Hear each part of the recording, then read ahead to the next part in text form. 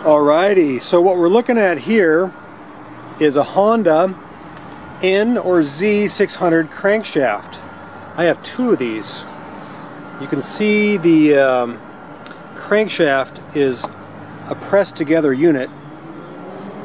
These are both in excellent shape. I was going to use them for future rebuilds, but I'm just not getting around to it, and I thought maybe somebody else could use one.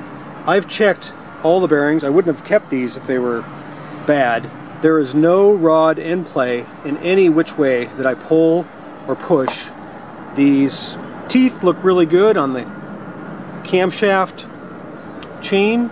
All the bearings spin nice and free. There's no play. One of them, I think it's this one, has a, let's see if I can focus in on that.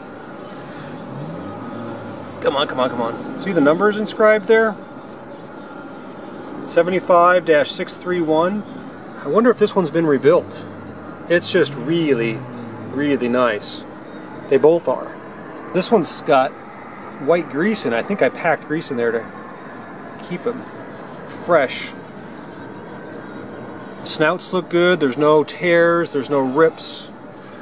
The other end, I guess this would be the clutch end. All the splines look good.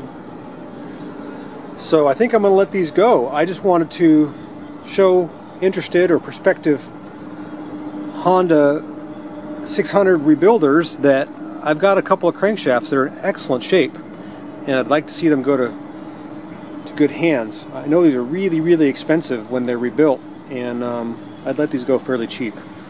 So if you're interested, let me know. I've got two of them.